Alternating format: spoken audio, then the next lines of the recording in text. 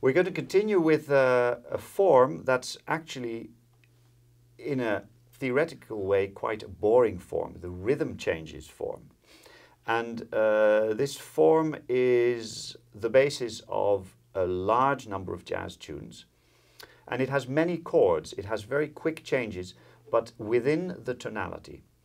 And what I would like to show you is that if you're in a form that has that many chord changes, that actually the solution for you is to not try and play all the changes, like I'm always telling you to do, but in this case, to just think of the tonic and to make some phrases. And when it gets interesting is usually the bridge. So the bridge is the solution where you get the new material in your song. But the rhythm changes A sections are places where you can just freewheel for yourself. You can just listen, you can just phrase. And I encourage you to listen to the greats who play on these kind of rhythm changes, to listen how they actually disregard the changes. In gypsy jazz, when we talk about rhythm changes, the original model for the rhythm changes was the song I Got Rhythm by George and Ira Gershwin. And the B section of that is what we understand as a rhythm section. Rhythm changes, apologies, B section.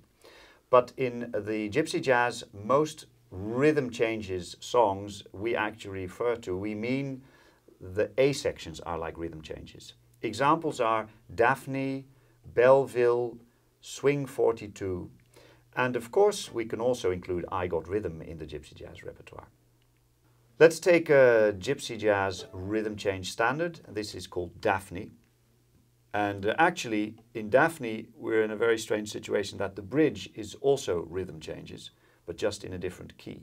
So actually, Django and Stéphane have copied the A section onto the bridge and gone up 1/2 step. If you look at the changes for Daphne, you bring them up on the internet, you'll see what I mean.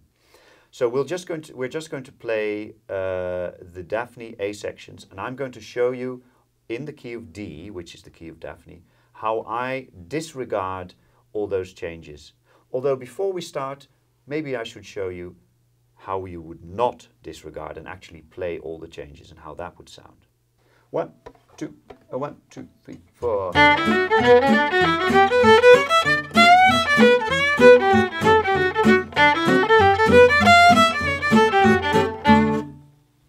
So it's all very jolly and it's nice, but there's not really a story in there. So let's try and bring a story into these. We'll play 2 A sections of Daphne. 1, 2, 1, 2, 3.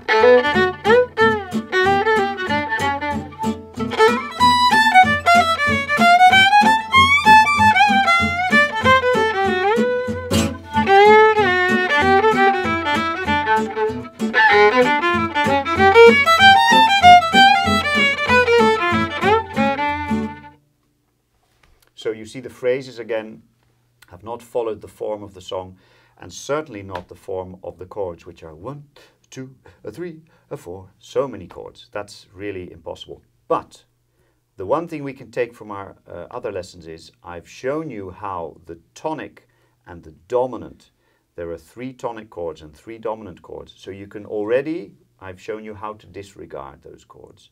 So in this case, if we're going from a D to a B minor and D, they're the same thing. They're the 1 and the 6. So this is something that you have to do to make things melodic. You have to actually sometimes disregard the chords when you can, when it's in one scale. Let me give you another example where I play a few more bluesy and diminished licks on the major. Still thinking about the phrasing. 1, 2, 1, 2, 3.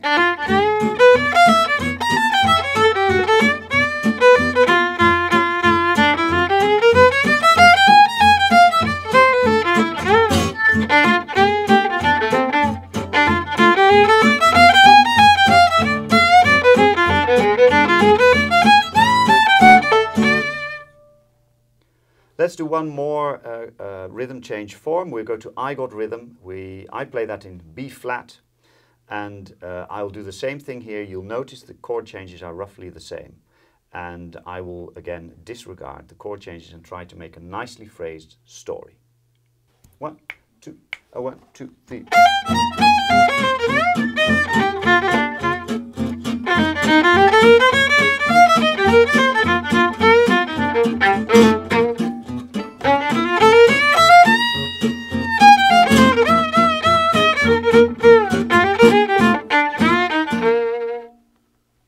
etc. So I've used a little bit more bluesy material, I've used a little bit of dynamics, and again the phrases are not symmetrical.